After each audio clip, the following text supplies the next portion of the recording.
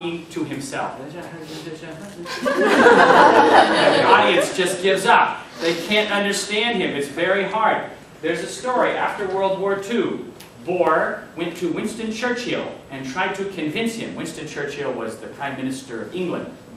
Tried to convince Churchill to sign an agreement to stop making nuclear weapons. Bohr was very concerned that the world would start producing a lot of nuclear weapons, and England was the only one that was stopping him from his contract, from getting everyone to agree. So Bohr went in to talk to Churchill, and he started his presentation. After 3 minutes, Churchill said, "I cannot handle it. Please, get out, out." And he kicked Bohr out. Bohr could not keep Churchill's attention to make his key point. And of course, history is different as a result of that. We did not get the no atomic bomb contract signed. We have a lot of bombs around the world today. Could have been different if he'd been a better speaker. If his heart was in the right place, but he just didn't have the speaking ability. And Churchill also had no patience for this kind of slow, bad style. The other one I want to show you is Volhard. Volhard, even though she also was an ESL, second language learner, she used very simple speech, simple sentences. And that is a key point here. This is a very key point for conferences. When we are speaking, we are not trying to show off to our audience the big vocabulary that we know. We are not using big words to impress people. We are trying to express our meaning. Different motivation. Not impress, express. And that makes speaking different from writing, because when I write a big word, someone can get a dictionary and see the meaning of my word. But when I use a big word in speaking, you can't get a dictionary and look it up. And when you are trying to think, what does the word mean, you miss the whole point of my sentence. I lose you because I'm trying to impress you. So we want to be simple. We want to use short, simple words. And we don't want to use too many words. Never use 2 words when you can use 1. Never use a long word when you can use a short word. We are emphasizing expressing our meaning, not impressing the audience. And this is particularly important when we are at an international conference where not everyone had the same English teacher we had. Some people are from Korea, Japan, India, all over the world. And when you use a big word, maybe they do not understand. Very likely that they don't know. So again, don't use big words. Sometimes students do this all the time. They're preparing their speech. They don't know the meaning of a word. So they type the English word into the English-Chinese dictionary. And they get several English words. Short, longer, longer, really long. And you copy and paste the really long one in. And I say, why? What does that mean? And they say, I don't know, but it's high class. And I tell them, don't worry about your class. Worry about the meaning. Express the meaning. And this was Bohr's problem, and I don't want that to be yours as well. We'll take a look here at his speech in a moment. Here's Bohr's Nobel Prize acceptance speech. I'm going to give you the first few sentences. Well, this is one sentence here, actually.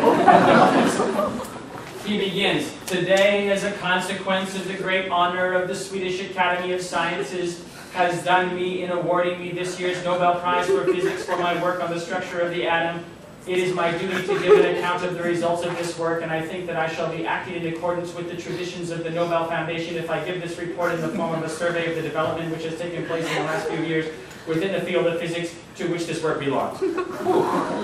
It's really long and just complicated, hard to catch it. And this is to a very general audience. I mean, Nobel Prize speech.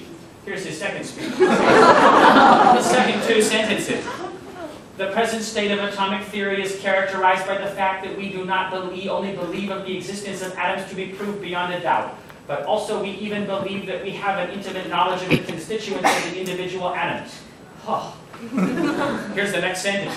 "I cannot at this occasion give a survey of the scientific developments that have led to this result."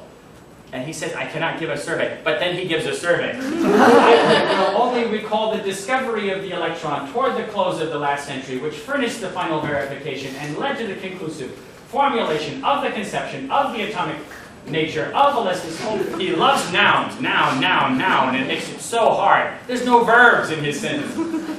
since the discovery by Faraday of the fundamental laws of electrochemical theory and its greatest triumph in the electronic dissociation theory of Archimedes. Wow. Complicated, long sentences. By the way, Faraday was a wonderful speaker as well. I don't have quotes from him here, but he was a great, simple, strong speaker. Let's contrast Bohr's speech with Bohr. Well, here's Einstein talking about Bohr. He said, Bohr states his opinion like one perpetually groping, like trying to feel, and never like one who believes himself to be in possession of definite truth. Einstein says he's not sure of himself. He always talks like he doesn't know what he's really saying. Here's another, someone comparing Einstein and Bohr, another scientist. He says, whereas Einstein tried to, okay, I already did this one. Next one.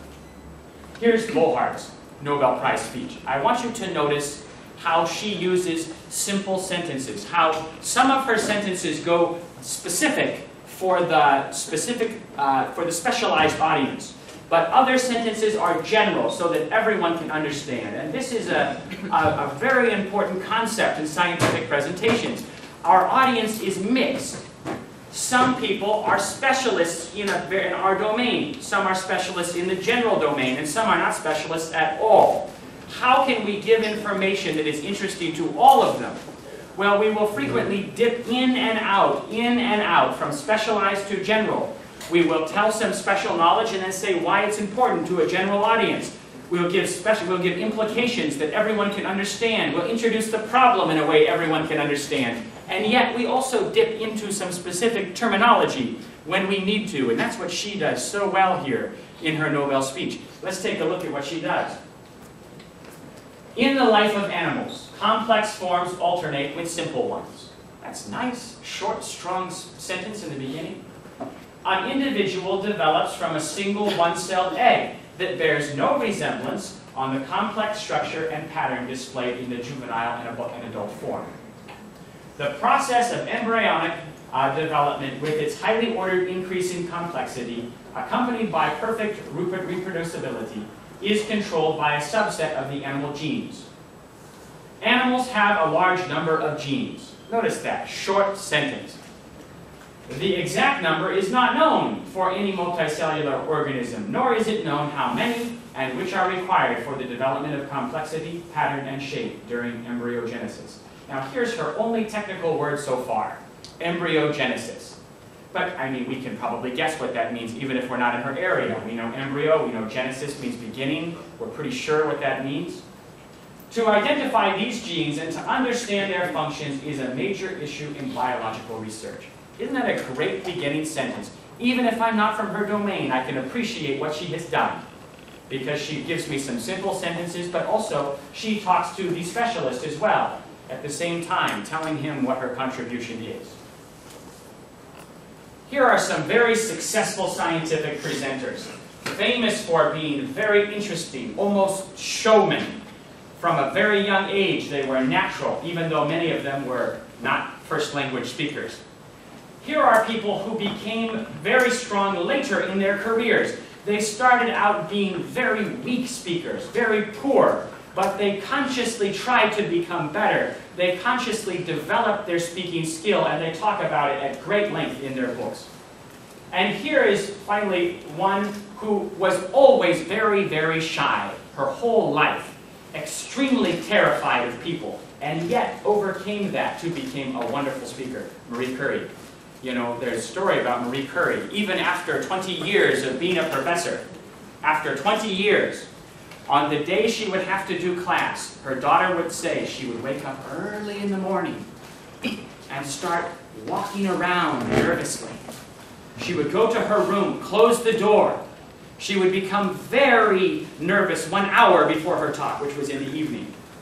And just before she walked out, she would be sweating, shaking very badly. She would walk out in front of her class. Her students loved her. She only had 20 students. When she came out, all the students would rise in respect because she won the Nobel Prize. She was a great scientist. You know, they would all rise, and then they would sit down, and she would begin to talk. But she spoke very well. She overcame it. She was a very interesting teacher, but never overcame the fear. Was always terrified of speaking in public, and yet was a great scientific presenter. Here's Michael Faraday on presenting. He says, lectures depend entirely for their value on the manner in which they are given. It is not the matter, not the subject so much as the man. He's emphasizing that in scientific presentation, it's not enough to only have good results. We have to present those results well if we want our audience to see and appreciate our value, our contribution. Other scientists used analogies, examples, and stories. Otto Frisch, when he's describing the size of a nucleus, said, if an atom were enlarged to the size of a bus, the nucleus would be like the dot on this eye. You know, he liked to use analogies, stories. Einstein used to talk about shooting sparrows in the dark to describe the likelihood of producing nuclear energy. Fred Sochting, when describing his work on turbine blades, said the amount of power produced by a single gas turbine blade equals that of a Maserati sports car. They tried to make their language easy for the common person to understand, easy for the student to understand. They used analogies and examples that would be appreciated by their audience. Here's a scientist, a famous writer, on Linus Pauling, another Nobel Prize winner. He says, on March 21, I attended a lecture given by Linus Pauling. This talk was the best talk by anyone on any subject that I have ever heard. The talk was more than a talk to me. It filled me with a desire of my own to become a speaker. This is the young scientist who, of course, later wrote more books than any other scientific scholar. Here's another James Watson talking about Pauling's presentation. Again, Linus Pauling. He said, Pauling's talk was made with his usual dramatic flair. The words came out as if he had been in show business his whole life. A curtain kept his model hidden until near the end of his lecture, when he proudly unveiled his latest creation. Then, with eyes twinkling, fire in his eyes, Linus explained the specific characteristics that made his model, the helix, uniquely beautiful. Even if he were to say nonsense, his mesmerized students would never know because his unquenchable self-confidence. So here is a Nobel Prize winner and a showman. A showman. Robert Feynman, great physicist. His lectures were so popular on physics that professors from his faculty, his own faculty there at Berkeley, would pack his lecture hall. There was no room for his students because the other teachers loved his lectures so much. He was just a wonderful speaker at explaining very complicated concepts in a simple way. Feynman absolutely riveted the attention of everyone in the room for the entire time he was there. His need to do that explains some of the racy stories he used to tell about himself, but it lies close to the core of what made him a great teacher. For Feynman, the lecture hall was a theater, and the lecturer a performer, responsible for providing drama and fireworks, as well as facts and figures. This was true regardless of his audience, whether he was talking to undergraduates or graduate students, to his lecture colleagues, or the general public. My point in giving you all these stories is not that we have to give fireworks and be like showmen, but we do need to be conscious and aware of the impact we are having on our audience. Great scientists understand that great science is only appreciated when it's